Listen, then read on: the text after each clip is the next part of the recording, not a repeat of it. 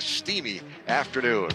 Well, there's Tony Stewart's car. Tony Stewart is filling in as reporter for us now, and he's interviewing who? Well, I need a pay raise, first of all, because you know I'm not very good at this to begin with. Well, you own this joint. Go ask yourself. I'll deal with that on Monday. But found a guy that I've been very excited to have in the SRX series this year, Kyle Busch. And when we were talking during the break there, I asked if you were having fun. You said you had a lot more fun when you were running up front.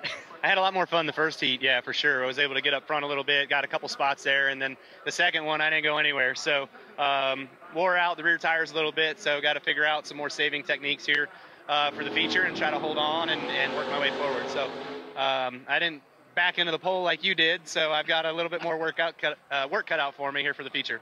Well, I'm not convinced I'm on the pole for this, which with a sixth and a fifth, but did you have any hairy moments with anybody out here? I kind of warned you before the races. I said you got to watch some of these guys. Did you have any moments you had to worry about? Yeah, the Marco was damn blocking for that heat race win pretty heavily on Keselowski, and ran him all the way to the flat on the apron, and I was able to squeak underneath Keselowski and pick up second in that first one. So definitely some aggressive moves out there, but you know, we tried to keep our Camping World Florida Panthers manufacturer car in the clean shape, so we can go out here and have something to race them these next 100. There you go. And I'm going to try to keep my Bass Pro Shop car clean as well. And I hope, looking at the pylon, I hope we're starting on the pole this. Good luck with that. I hope we meet in the middle somewhere. That'd be all right, as long as it's at the end. Just think